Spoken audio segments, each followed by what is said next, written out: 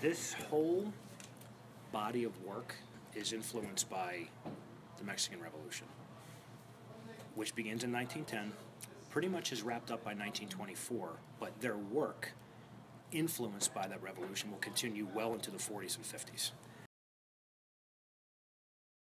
They are liberating a peasant. They're cutting his hands loose, and they're wrapping him in a blanket, and if you look at his body, it's naked.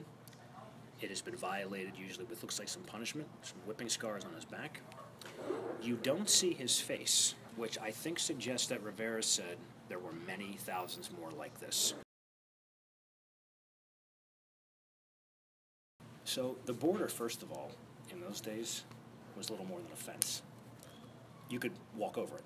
It was maybe barbed wire. In some places there wasn't a border. So the border was much more fluid than it is today. Start with the American side. You might think she's celebrating American industry.